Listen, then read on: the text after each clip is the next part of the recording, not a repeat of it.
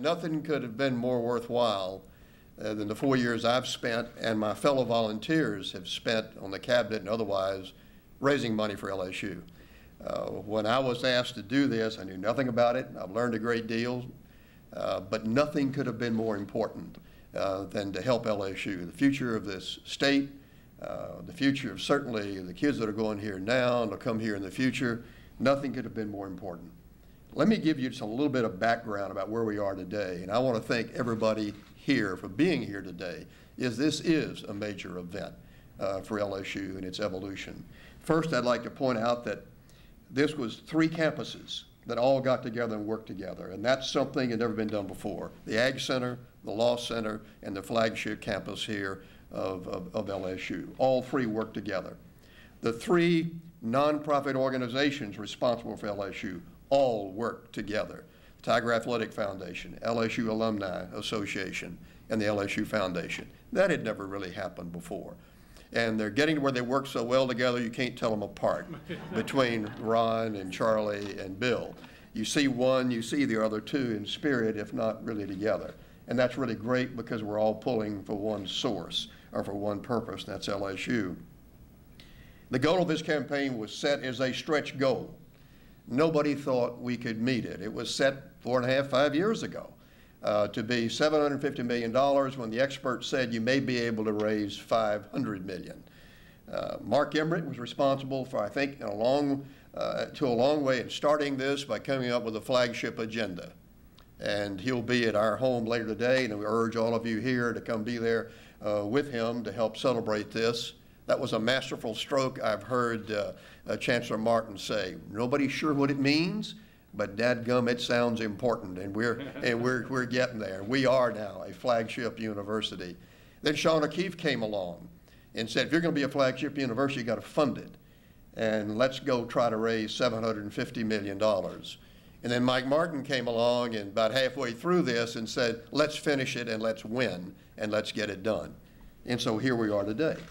And we have followed that track of building a flagship university, the flagship agenda, and we've raised the $750 million as the first installment in terms of doing that. Now, what we said we'd do, we said we'd raise the expectations of our students in Louisiana. We've raised the standards, and we've given them a university that complies with those raised standards in terms of national ranking. We said we'd help them graduate. LSU has now separated itself in the state with a 61% graduation rate and increasing. We set out to provide a national caliber education for our students so they wouldn't have to look outside the state. We've now been ranked top tier 3 years in a row. That's with private universities and public.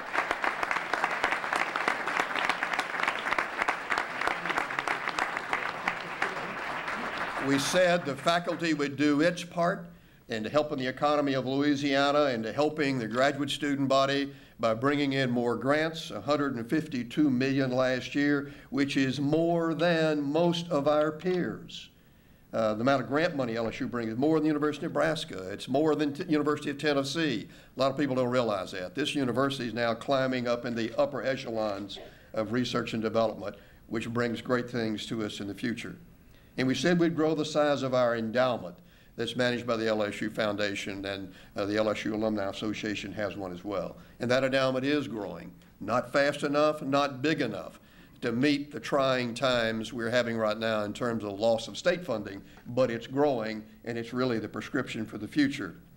And we said we were going to make it a top-tier university, and we were going to raise $750 million. What we did. As of the end of October, we've raised $753 million in private contributions.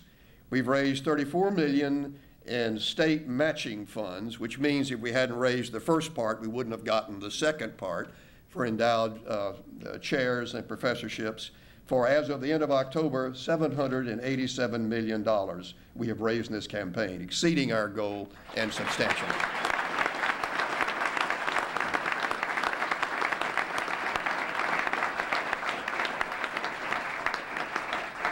I sent an email recently to Sean O'Keefe telling him that. I was saying, boy, you gave us a stretch goal, and then you left. You gave us a stretch goal, but I'm here to tell you we stretched, and we did it. And what this campaign proves is We can do it. We can take these kinds of things and make them happen, and we've just begun to scratch the surface. Of that $787 million, 54% came from individuals.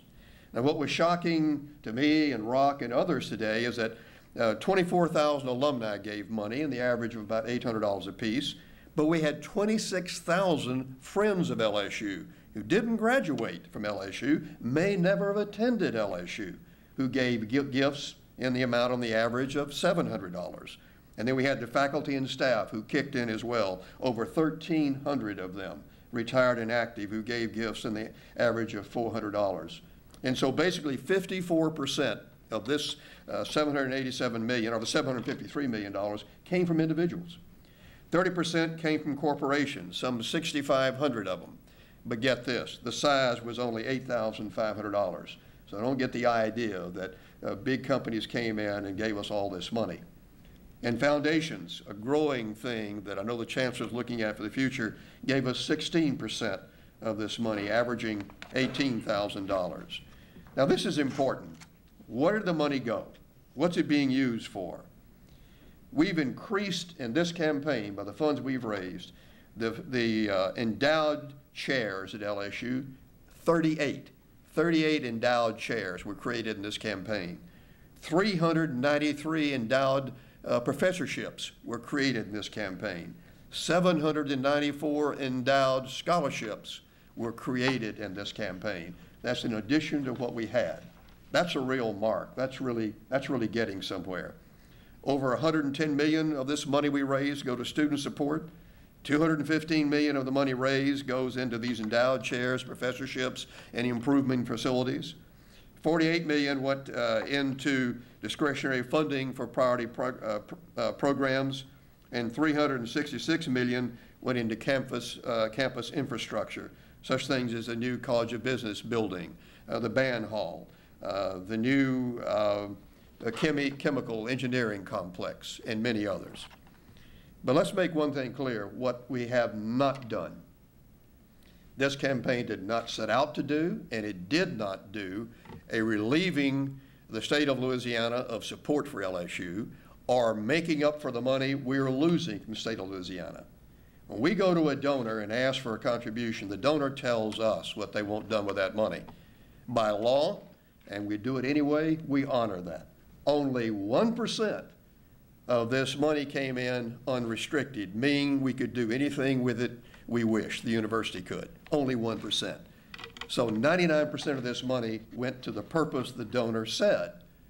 Now that 99% doesn't do anything to help you with your budget losses from the state of Louisiana. It just makes our chairs perform better, our professorships perform better, scholarships we need to attract and keep good students, and the building of the buildings on campus and improving them that we otherwise wouldn't have been able to do. Does not help you with the annual budget at LSU. We need to make that clear. As today, when the word goes out, we've raised this money, there are going to be some who rear back and say, oh my goodness, LSU doesn't need any more support from the state or less support from the state. That is not true, which we're trying to make very clear here today. Only 1% of that money could be used for something other than what the donor said.